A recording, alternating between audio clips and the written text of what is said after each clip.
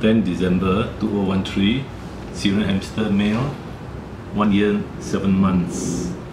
The owner complained of a swelling in the abdomen. Otherwise, the hamster is normal in eating, drinking, peeing and urination, and is active. So now I will check whether there is a swelling, and one of the ways is to palpate the abdomen. I palpate the liver, the kidneys, and the intestines for any swelling or any pain or discomfort. Well, it's not easy because it's a small hamster, but if there's any swelling you can feel it.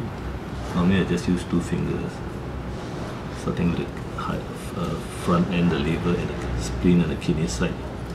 Then go further backwards, the bladder and the intestines. Nothing, there's no large swelling.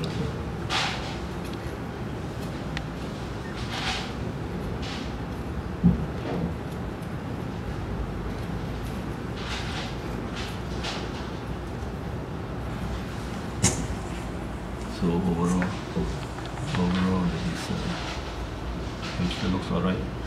Look at the membrane. See whether it's pale or not.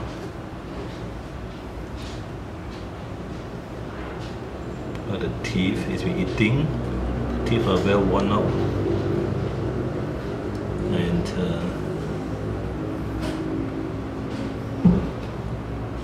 overall it doesn't look pale or anemic. There's no pain on abdominal palpation, so I would say this hamster is okay. But X-rays will show that there's some swelling pushing the intestines to the one side. The X-rays will be shown later. Okay.